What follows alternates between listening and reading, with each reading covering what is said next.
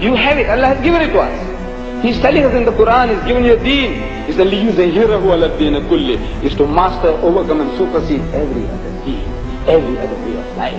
Whether it be Judaism, Hinduism, Buddhism, Christianism, communism, every ism, Islam is destined to master them all. So, وَلَوْ كَرِهَ الْكَافِرُونَ, no matter how much the unbelievers might not like it.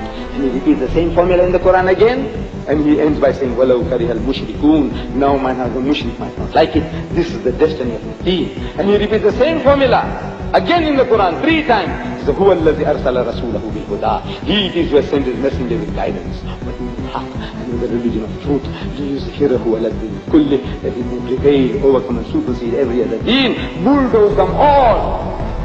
وَكَفَى بِاللَّهِ شَهِيدًا. Enough is Allah is a witness to this fact that is going to make His deen to prevail, with you or without you. But me human rubbish, I say all of you, you and me, Allah is giving us that opportunity to serve His deen, do a prophet's God and earn a prophet's reward. Allah has given you the answers, solution to the problem. Help them, and by helping them you help yourself. Change them and you change the world. The knowledge of Islam, the knowledge of God will rise from the West. And this nation is hungry. They go for anything. Anything goes here. They worship Sun Myung Moon. They worship Guru Maharaj, Swami Prabhupada. They worship the Maharishi. They worship Father Divine. They used to worship his dead now. Father Divine. You have the Satan worshipping cults here. Anything, everything. The nation is hungry. He's frustrated. He doesn't know what to do. They see all the filth around them. They don't know what to do. Anything that comes across, they grab. What's wrong with you? I said, there's something wrong with you, you Muslim. 2 million here, all like emasculated people. Wallah, no, you get such inferiority complexes beyond imagination. In this country here, the most advanced country on earth, civilized with all this technology, you are like spineless people. Wallah, spineless Muslims. Most especially I'm talking about those who have come from the East. Whether you are an Arab or a Pakistani or a Bangladeshi or Indonesian, all spineless people. What you have done to me when I came here in 77, what are you doing to me now? I can see spineless people, emasculated people, castrated people. You've got no spirit, no will, no energy, no militancy. I come in 77 and a lecture tour, and I phoned from New York to a station further west, Muslim habitation, population. I said, now I'm coming. He says, what will you lecture on? Subject. I says, what the Bible says about Muhammad. It's a very good start. Very easy to get started about comparative religion. That subject. I said, right. According to the appointed time and date, I arrived. What have you advertised? They give me a pamphlet. Not like this, but small. Leaflet, what do you call it? Flyer. It says there, a prophet in the Bible. Ahmed Deedat will speak on a prophet in the Bible. I said, you understand English? You university students? You monkeys?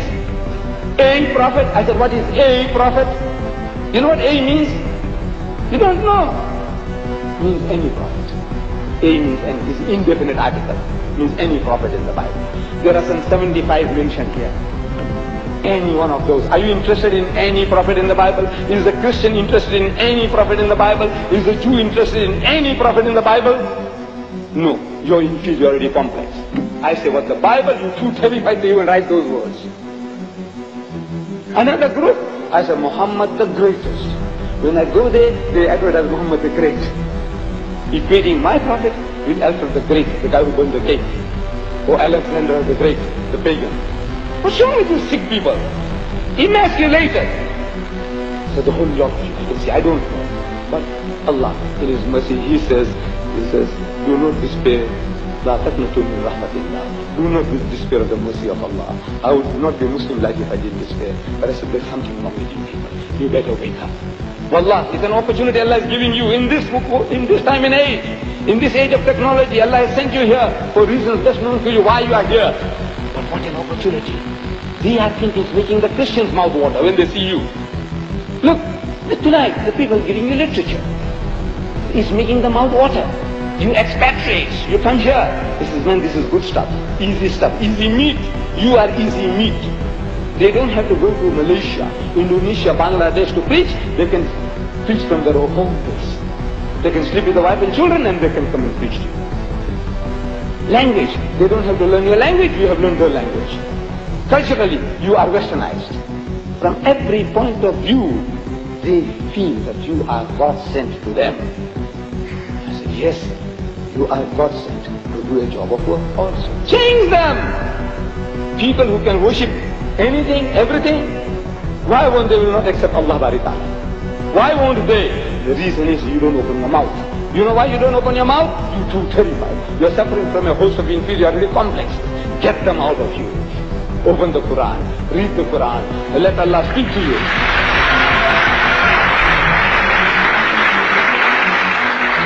Allah will be good. Allow His book to touch your heart. And inshallah, allow Allah to talk to you. And He's talking to you in the Quran. He's talking to you and me, to every passerby in the street. Let Him talk to you.